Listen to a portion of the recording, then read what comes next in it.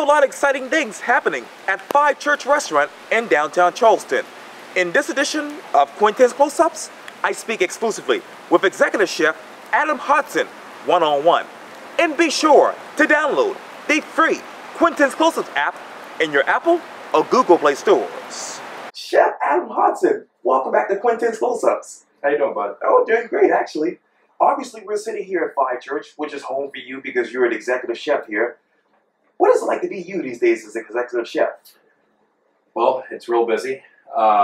We got a lot of stuff going on. We're about to do a menu change a week or two, going from a winter menu to more of a kind of late winter, early spring. We're going to be working a lot with some local purveyors and local farmers and stuff like that, getting some really nice, beautiful fruits and veggies and some stuff to work with and offer our guests. Sure. Which one of those fruits and vegetables really describes the menu here at Five Church? Oh man. Working every day with places like Grow Food, sure. And just your random farmers, and even stuff like your local pork and chicken and stuff. I use Keegan Fillet Farms a lot for that. It's hard to pick just one. We as chefs like to spread the love throughout all the guys that are doing this stuff locally and really promote what they're doing. Because it's just as important for them to survive as it is for everyone else to. Sure. So as far as picking just one thing, that would be hard. But we strive for excellence here and putting out the best product that we possibly can.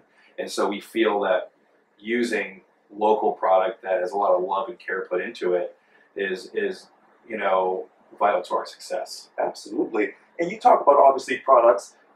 When you look at the Five Church menu right now, which one of those menu items describes you as an executive chef?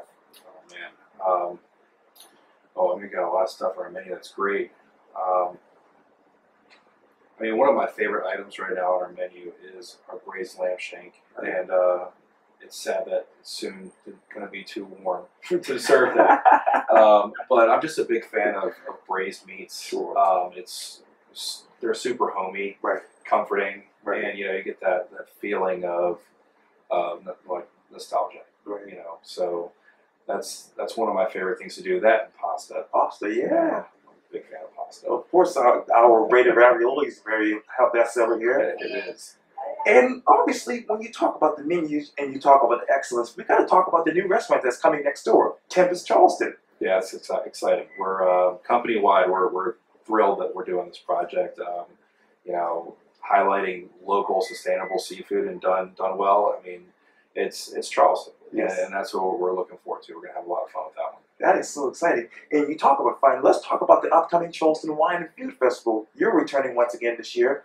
What can we expect from you this year? A whole lot of fun, actually. I just got my list of events the other day, and I'm really thrilled to be involved in some of them, or all of them, of yes, course. But there's a couple of them I'm really excited about. But the Wine and Food Festival is great.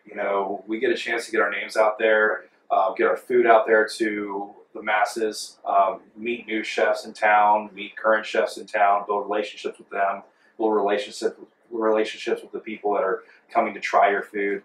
So it's a real good opportunity for us as chefs to get our name out there and learn more about the community and what everyone's looking for as far as their cuisine. That's exactly right. And what is the state of the restaurant business here in Charleston right now in your mind? It's great. We have tons of restaurants here that are doing well, and the food scene is booming. We have a lot of great chefs in Charleston that are putting out a great product. You gotta stay on your toes, 24/7 if you want to do well in this town. And so it really pushes us and inspires us every day to be the best that we can be. How do you stay successful in this town as an executive chef? Constantly doing research and motivating your team. That's what it comes down to. Every day you have to stay on your team, keep them motivated, keep them focused, and doing your research and coming up with new techniques to wow your guests. Yeah. Oh yeah, exactly right. Well, Chef Adam Hodgson, thank you so much for your time. And again, welcome back to Quintin's Close-Ups. Thanks, bud. You're welcome. Yeah.